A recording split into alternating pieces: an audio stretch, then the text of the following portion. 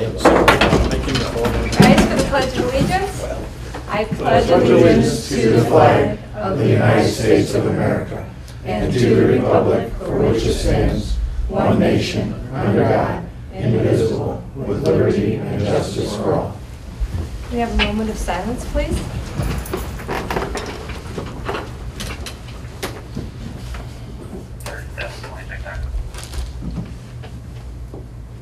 Roll call, Trudy. Council President Steers. Here. Councilor Schneider. Here. Councilor Stickley. Here. Councilor Chamberlain. Here. Councilor Steers. Here. Councilor Fry. Here. All present. It's been a change since the last time we did that. Okay, council has had time to read the prior meeting's minutes. Do we have a motion for movement? I would make that motion to approve the minutes as printed. Second. Councilor Stickley made a motion to approve the minutes with Councilor Fry seconding. Any discussion? Council President? All in favor? Oh, all in favor? Aye. Aye. Oh, good. Okay. Just keep the camera on her, though. Yeah. All righty. Today we have Gary Keys from Toledo Edison, who will be talking to us about customer assistance programs for fixed or low-income families. Right. Welcome, Gary. Thank you. Thanks for having me. I'll pass these out. This is a Public Utilities Commission program, and we administer along with Ohio Gas. This is for residents, like you said, on fixed or low income, and also programs for people that have their gas or electric shut off. It's also through the Jobs and Family Services.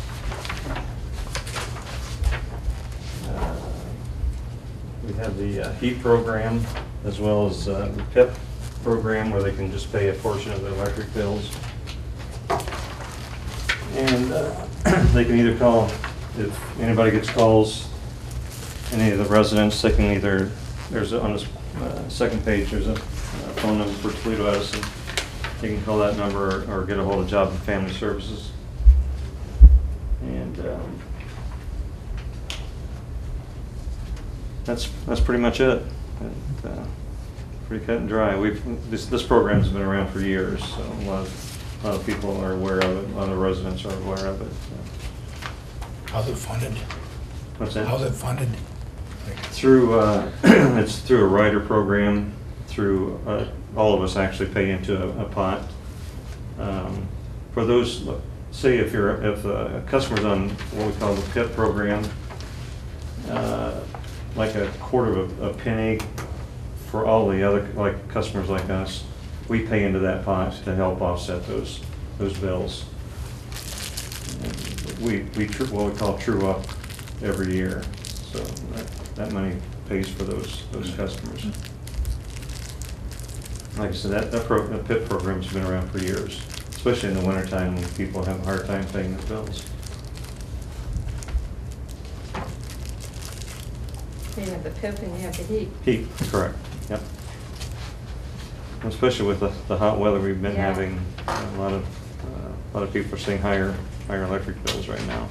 Do these programs go out in your billing? Correct, yeah, yes they do. How often do you guys send these out? About twice a year. Yeah, usually in the fall and in spring. Like I said, this is a public utilities program, Right, but right. we help promote it.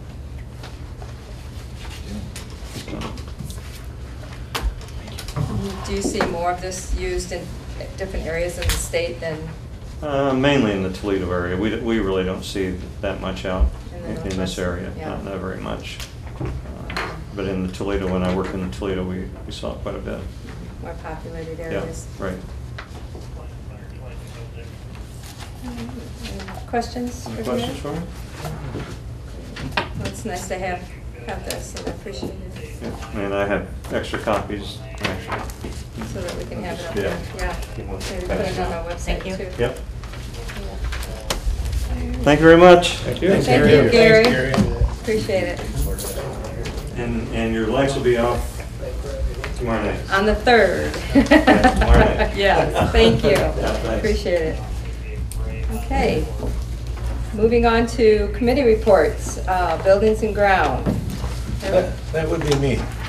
We met with Superintendent Brown on the 19th. The committee did, as well as with Tom.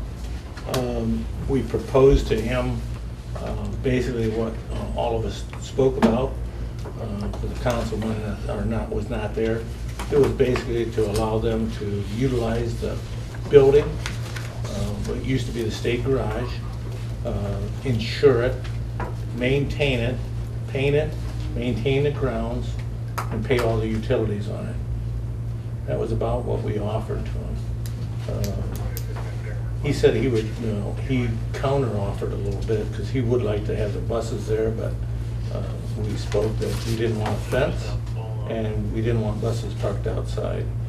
So at that, he was going to get back with Tom on what he decides, but at this time, at this moment, he still hasn't, according to Tom, returned anything to him. So at that, unless somebody else has anything else, he has 20 buses, says he's gonna get rid of 3, he has 3 vans. He believes that he can only get 5 inside. Rick and I went and toured it with John, and we thought we could get more like 8 or 9. We did make a statement, Buildings and Grounds did, that if he needed another door put in the building, it would be up to his expense, but if he did that, he could be able to get in and out better with more buses. Hoist-wise, they already have portable hoists that the school owns that are at the other building. So they would just move them down. They just portable, they put them in, raise them up, and so on and so forth. But I think that the ball is actually in Superintendent Brown's area, and he hasn't got back to Tom, so that's the only thing I have to report at this time. Unless there's any questions. My question, just for the public's knowledge, the council said that you didn't want fencing and you didn't want buses there. One of our zoning laws for the city is not to have fencing in the front, and the buses would need, the fencing all the way around. And also that if you could maybe elaborate a little bit as to why you didn't want the buses all parked on the outside, for the public to know just more or less is that the fencing was one of the issues. And when they were brought to us, it was supposed to be used for maintenance, is how we were told from the beginning. And then the buses were more or less a second issue of being parked outside. That was kind of brought in after the fact of the maintenance. That is correct. I just wanted, is that how all of council perceived it? Yep. Okay. I just was for, when you said, we don't want the buses, I just wanted to make sure that the public was aware as to why. Yeah, and we believed, the committee believed, and that it would be not a very good eyesore on the main Shoup Avenue. Corner. To have all the buses sitting there and have a fencing, and like you said, the ordinance is already that we don't allow them to have fencing other businesses, so. Any other questions? So we're waiting on them to come back. Respond, yes ma'am. Our report. All right. So there's no action on that. Department head reports. Fire department's going to be busy tomorrow night. Yep, we got everything set up, ready. Well, we'll be setting it up tonight, ready to go for fireworks for tomorrow evening at 10 o'clock. And as of right now, we don't anticipate any problems. So What's the weather report? hot, chance of rain, but 30%, but not a Okay. big deal. Maybe we'll be okay. And the mosquitoes. Yeah. All right. Other than that, we got our ISO evaluation was earlier this spring, and the report's a fairly thick report that just came back in the mail today, and half of it involves the fire, the other half involves the water distribution system. We're at the same rating we were before, but I'm going to sit down with Dennis when he returns and divest the report, and we'll get it out, show you guys what that all means here. Just didn't have time to get that around yet, but I want to do it without Dennis, talking to him first. Our live burn on Troop Avenue went well last week. We had over 40 firefighters we trained, did some training with that day. Thanks Police Department for helping us out with traffic, and all went well with that. So, and we just got finished up with a couple of busy sessions of Safety City that went well again this year. So. Yes, it did. Other than that, that's all I have. Just to expound on that, on the tomorrow night, there will be, we're putting it out on the Facebook page, on our Facebook page, the direction for people to come in, how they're going to be asked to leave, same as last year. We just asked people that we're going to be funneling everyone to that goes out north. We'll head north all the way to Airport Highway, then head east. Just go around the block. If we start heading people west, it bottlenecks everything up, and we don't want people out there for an hour and a half trying to get away from the fireworks. Same way going towards Linfoot Street will allow people to go south as well as east. Just go down a little bit, go through Parkview or Oak to get over if you're heading west. The 17th of July will be our next coffee with the city heads at Bigby. That's the summer one. It'll be on a Tuesday from 8 to 9. Come out and drink some coffee with us. Also, as Chief Sluter mentioned, Safety City is wrapped up. I don't have the final figures yet. Karen took a much needed vacation, so she'll be back next week, and we'll have those for you at the next council meeting. But I do believe we ended up with, is it 55 or 56 kids? She was getting kids up till like 8 o'clock that morning, still registering for the second session. So all 4 sessions were full. And I don't want to steal any of Tom's thunder, but we will be needing a safety and code meeting for several pieces of legislation that we've got working on. The drug paraphernalia one, the voting one, and I'm not sure if we're ready on the UTV one, but we've got to be close on that one as well. So if we could get a safety and code meeting here sometime before the 18th of July, I would appreciate it. I'm going on vacation the 18th. So. Again? Yeah. Sorry. I think that's it, unless anyone has any questions. Yeah, Chief, in your department, have you filled the plainclothes or the detective position? Yes. Brad Croninger is our new detective. He was appointed. Oh, and one other thing I forgot. We made contact with Norfolk and Southern. Yes. They are supposed to be working on the downtown tracks. The lady told us if it's not done by the end of business tomorrow, give her a call back. I don't know. I sent someone down to take a look at it, but it doesn't appear that they've worked on it yet. So hopefully tomorrow we've got someone out. Otherwise, we'll be giving them a call. Very good, thank you. Now, I can't guarantee that everything's going to be fixed, but at least that's a start. Right, tear it up. Yeah, for homecoming. Well, yeah, well, they'll wait until the 26th of July and tear it up. Yeah. How many calls did it take you? 2? Well, I think we're about 3 months now. So, but Thank it you. just takes finding the right person to make it happen. So hopefully that's all taken care of. Thanks, Chief. You're welcome. All right. Dennis, yes. Could I ask a question, Rick, on the fire department? Mhm. You hired a full-time paramedic captain, and I believe somebody that was out of town. Are our firemen given opportunity first before we go out of town to apply for that, or? They are if they meet the qualifications to do such. We didn't have anybody qualified? No, not for what this person will be doing, no. The qualifications of training and that, we'd have anybody there in that position. Okay. But we do give consideration in-house first. We're not. Yeah, Oh. and then that goes to, then if I want to do something like that, I gotta go to the Civil Service Commission, and they approved it, and so that's what we did. I have another question too. I haven't been down Shoop. Is that like where you burnt the house down? Is that cleaned up? You know, they were tearing the other buildings down today. Are they responsible for it? Yeah, they'll be clean. That's their whole deal as Okay. a property owner. And I noticed that they were out there tearing the buildings down today, Okay. so. But they're responsible for it? Mhm. Okay, thank you. Any other questions? Okay, Dennis will be back hopefully on the 9th this month. Jamie?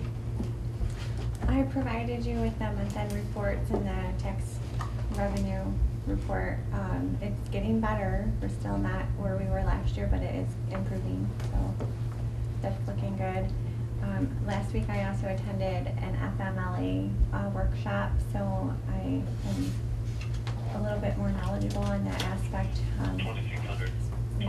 Since we've had a few people out lately, I'm going to get that caught up and stay on track of that. I don't have anything else tonight. If you have any questions, let me know. Any questions for Jamie? Tom? Well, as the chief mentioned, we do need ready for a safety and code committee meeting. I think we're ready with the underspeed legislation, some suggested tweaks of that. And I can email copies of that draft as well as the changes to the code that would bring back into the code the use of paraphernalia for marijuana use, which inadvertently got excluded, and then the boat regulation. So we have a full plate this time for the Safety and Code Committee. Considering I can email, Chief and I were working on the boat regulation stuff this morning, and need it tweaked out a bit, but I think as soon as you guys get a committee meeting scheduled, we can fire off those drafts so you guys have those ahead of time. Also, I finished the revisions to the bylaws for the proposed amendments to the WRA regulations, sent that along to the mayor and to Dennis, and give them a chance to look at that. I think once they've had a chance to review that and make any additional changes, then I think the next step would be to get a copy to the council and the WRA as a whole, let both groups look at it and go from there.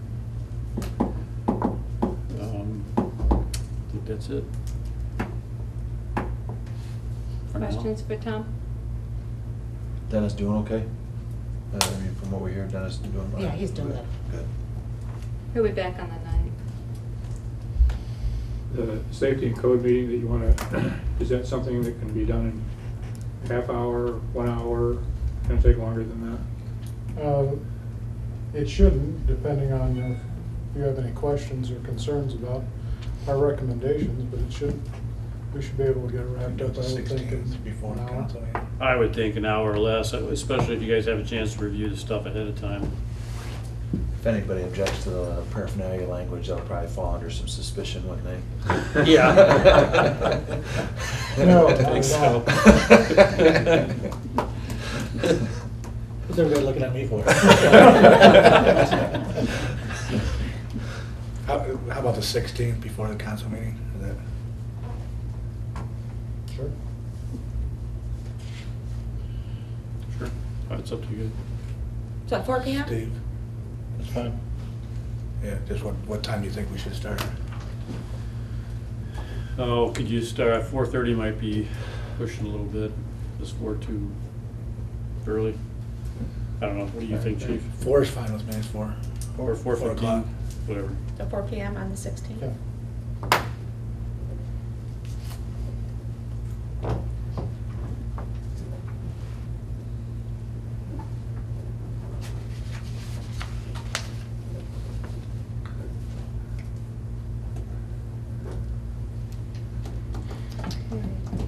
Anything else, Tom? Nope, I think that's it.